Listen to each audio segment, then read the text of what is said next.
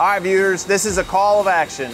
I need your input. I need help trying to figure out a better system than what we have right now. It all comes down to chips. How do we get the oil off of our turnings that are coming off our Swiss lathes? As we get more and more machines, we have more and more chips leaving our building, going to our scrap recyclers. But we have a loss.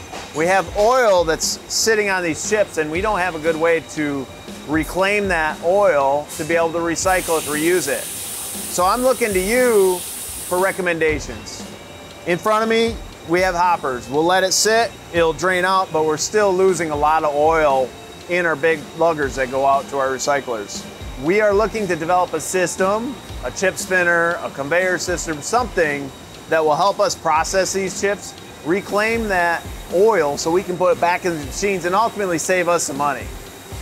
There's one big caveat to that. We run just about every type of material you can think of.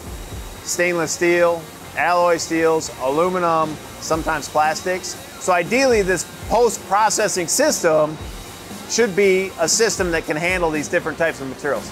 So if you have the magic solution for this, I'm sitting in the back of the classroom, intently listening, got my hand up, waiting for you to make these comments. Post it on this video. Let us all know what you have to offer, what might save us the money and save us some energy in recycling these chips. And who knows, maybe you got a product idea that you could develop and sell to all kinds of shops just like us. So get that comment out there. I'd really appreciate it. The other people watching this video would really appreciate it. And until next time, like and subscribe.